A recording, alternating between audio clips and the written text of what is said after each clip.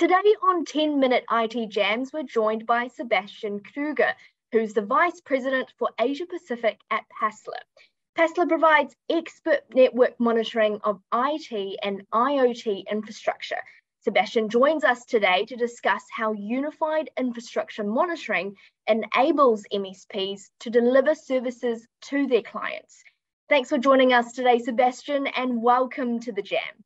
Thank you very much. I'm happy to be here.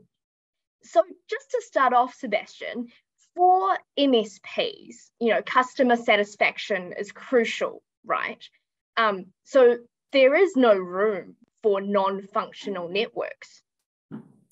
Yeah, that's actually a good one. And the short answer would be correct. There is no room for non-functional networks. But I think it's interesting to look a bit into why is that. People are coming to MSPs to save money in the first place. So they would like to save money, especially on own resources. They would like to gain flexibility. They can change the MSP, of course. They can add services. They can take services away. It's usually quite modular. And I think we all dream when we are going for services about better SLA and better services, right? That's at least a bit the promise there. But on the other hand, the cost is much more transparent now. I know exactly what I'm paying, how much for. So I look much closer to the performance of this MSP and the services that are being delivered. And overall, I would say this partnership is a bit more unforgiving, especially for mistakes, than talking to my own employee, where I have 1 or 2 performance appraisals per year, right? So yes, there's not really room for non-functional networks because this is what hurts the most and what's most visible, of course, when something is not working and the boss is calling because he can't do stuff in the internet, then it's immediately bad, basically. Yeah. And so why are the monitoring challenges for MSPs, so complex and vast? Yeah, so the main difference, I would say, for an MSP compared to the end customer, where the IT was taking care of everything before outsourcing or handing over specific tasks to an MSP, is that when I talk about my own network, first of all, I do know this network quite well because I was building this. And also I was able to choose all the devices that I'm using. And usually I go for a quite...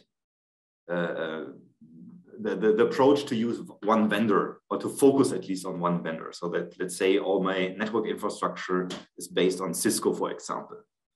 So it's fairly easy, and I don't have too much variety in there. But in the role of an MSP, I'm taking care of many customers, and they all have a different philosophy. Maybe one is more into HPE, the other one likes Dell better, and I have different hardware, of course. I have different software that I need to look into. Sometimes I even have individual solutions that are tailored to only this one customer, and completely different infrastructure designs. So maybe I have a customer with one headquarter, and this is all they have. Maybe I have a customer with 10 branches, and some of them were even acquired and not built by themselves. So even within this customer, then there are different vendors I need to take care of. So I think this is the high complexity. And then adding up to what I said before, the expectations of the customer. So what is the individual customer really expecting by giving out tasks to an MSP? So in this climate then, how does having unified infrastructure monitoring help MSPs to provide a better service to their clients? That's a good question. And I think what an MSP wants to achieve for themselves is to have as little silos as possible. What do I mean with a silo? When you have a vendor and you buy products, you usually also get some kind of monitoring for this. It's then tied to this vendor. It's maybe using proprietary protocols. And the issue is, as soon as you have many of these islands or silos right next to each other, like maybe 5, 6, 7, 8 or something, you will have trouble, first of all, to implement all of them properly.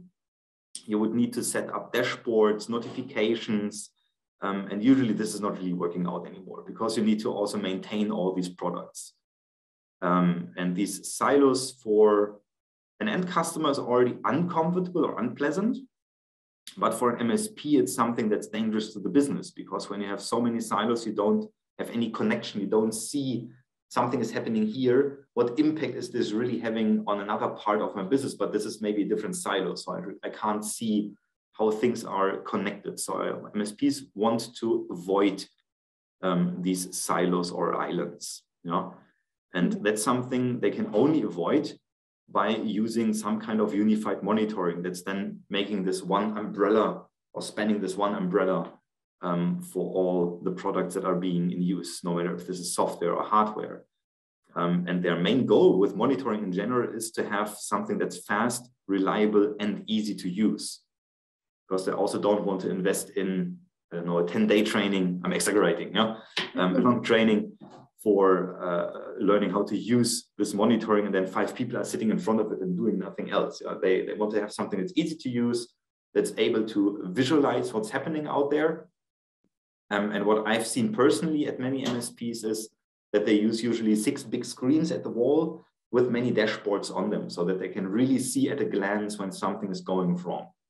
Because we, for example, and all others are doing the same here, basically, red is bad. So the more red I see on the screen, the more bad things are going right now. They need to react fast. I've seen also some funny setups where MSPs were putting up like a traffic light, like an actual traffic light, where they were indicating, okay, so how good it's going right now. Right. Or others were using these hue light bulbs, these LED lights where you can connect via Wi-Fi and you can change the color. So some like Star Trek a lot, so they make like a red alarm in the NOC to visualize when something is going terribly wrong. So, what are some of the comprehensive monitoring features of Paessler's software PRTG that are so valuable to MSPs? Yeah. So besides tons of templates for lots of hard and software that's out there in the world, and the option to individualize this more, so you can build your own sensors basically to monitor devices that are maybe not so common, like in the IT area, for example. But we do have a few very strong soft features, I would say, that are a bit more important because, to be honest, using protocols like SNMP, WMI, and so, this is something we all do. Yeah, every monitoring solution needs to use this because this is the business, the industry standard here. But coming to the strong soft features, we do have very good mobile apps for iOS, Android, down to the watch even, so that you really can have the information you need to have at the right time and place. It's not only sending out an email to notify about an alarm. We can even tick your wrist via the watch to tell you that something is going wrong, and then you can have a quick look. So especially when you are offering 24/7 services, for example, it's important for the person that's on standby, and usually they're not sitting in the office, right? They're home and waiting for a notification or some kind of alarm. And they can easily tell, how bad is this? Do I need to drive to the office now or even to the customer? Or is this something I can do remotely, or can it even wait until tomorrow because it's a service that's not being used in the night, for example? No? The dashboard functionality of PRTG is something that's really important because you can build your own dashboards and gain overview for all the customers you're taking care of or specific segments at the customer, depending on what the customer is paying for, right? So you only build a dashboard that is being paid for and that's being needed. It's also quite intuitive in the usability, and combined with a very good documentation and training resources online that are for free. It's a product where you don't need to put much effort in for learning and implementing. So how does PRTG then help MSPs offer monitoring as a service, or MAS, to their clients? And, you know, what is the benefit of this? I think, first of all, PRTG was never built for being an exclusive product for MSPs. but we do come naturally with a few features on the offering end that makes us very attractive for MSPs that want to offer specific monitoring services. Yeah? We are very focused in this field. So we don't have modules where you can do a configuration management or remote access management or something for your end clients. But we are very focused on the monitoring area, and this is why we are good there. So most MSPs do come to us at a point where they say, okay, I do need real monitoring. I can't do this as a side hustle anymore. And we have different offerings that make it easy for the MSP to choose between very high flexibility in license size, so they can easily up and downgrade, or go for a very interesting price point where you, of course, need to commit to a certain amount of systems that you want to monitor. And then you can choose between a cloud installation with the high flexibility I was speaking of. You can go on-premise, especially for industries that do demand more security, like in the finance area or in the government area. You can go for a subscription model or perpetual, then you really own the license and only need to buy maintenance. And what's also very interesting for MSPs is that we do have an all-in licensing. So there are no modules you need to buy in terms of functionality. So you always get to monitor customers with a satellite, we call it probe. That's for free there. You always get a high availability cluster, and also multi-tenancy is always included in the product. So you could even give a customer access to your PRTG installation, but only to the part that belongs to them. And maybe also just read writes, because you don't want to give them full access, of course. Yeah?